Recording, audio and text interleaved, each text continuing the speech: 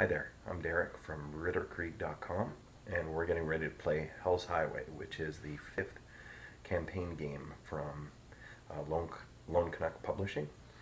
And this takes place in Holland during Operation Market Garden.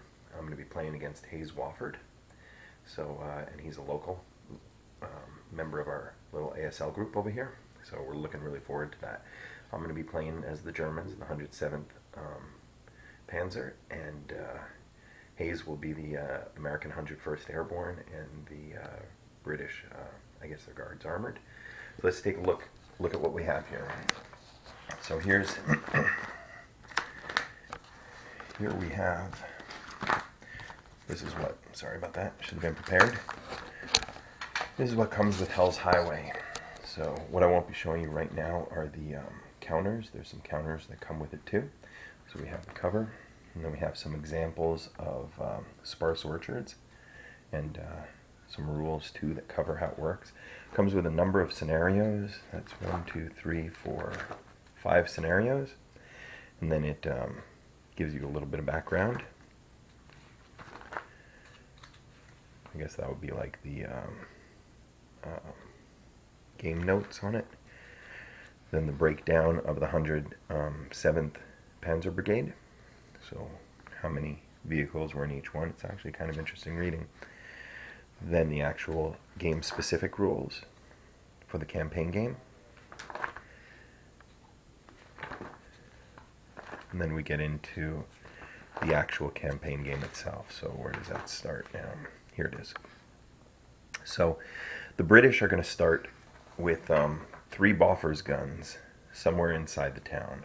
Let's get this back over to... Nope, we didn't need that. The British start with 3 Bofors guns somewhere in town. They're going to be cloaked. The Germans are going to come in over here down on the north edge, and they're going to be coming in over here on the east edge. So they're going to be trying to take this town of Maria Heidi, if I'm pronouncing that correctly, and this is on Hell's Highway. So what happened, as far as I understand, is the 30 Corps, the 101st liberates this area of Hell's Highway, and then they kind of just abandon it, thinking it's safe. The British are moving through with some Bofors guns. German 107 attacks with a whole bunch of Panthers and flak half-tracks and engineers and stuff, takes the town from them, and then from the south the paratroopers try to take it back, while from the north the 30 Corps turns around and comes back down and tries to liberate it from the north. So the Germans are stuck in the town itself for 36 hours while they get slammed from both sides with typhoons buzzing around the whole time.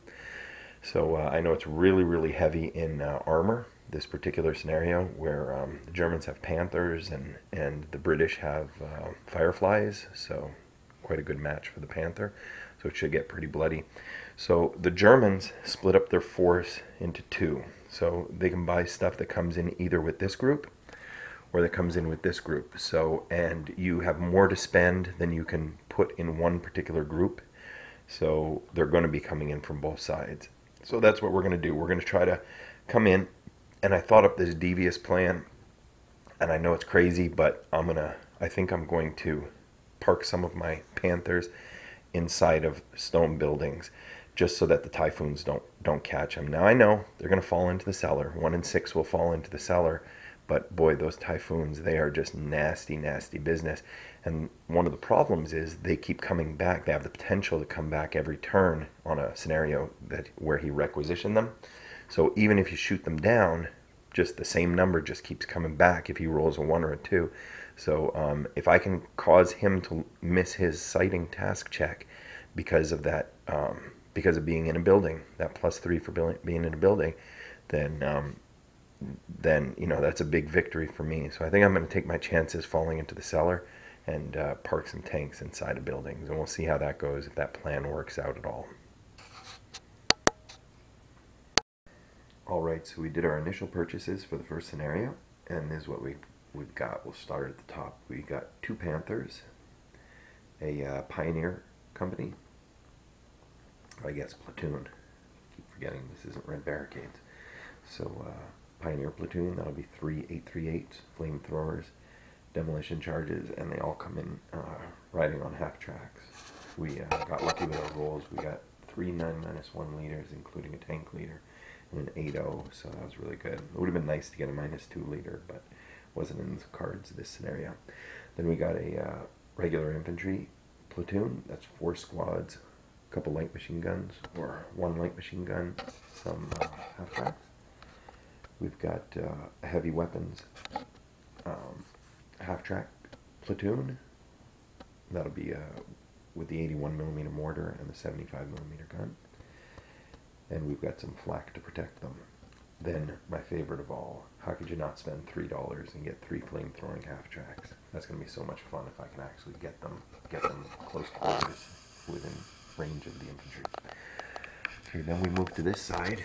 Now this is the northern group, and we have some storm troops, so that would be the 548s, and there's 4 of them, and they come mounted on half-tracks as well. Some 838s, more pioneers with flamethrowers and demolition charges. Another couple Panthers, got lucky on a roll for 1 tank leader, and then we have the 37 flak Panzers, so that's going to be our anti-air protection. This guy shouldn't be here. So those will be our initial forces. What we're going to do is we'll be moving in. This group will be coming in here, moving into the city by this way, and then this group will be coming in here, moving in this way, and then if he bought any tanks, maybe we'll be meeting them over here or down here. I'm really not sure how this is going to play out at all, but gosh, isn't this awesome? It's all you could ask for. All these Panthers and flame-throwing half-tracks and anti-aircraft guns and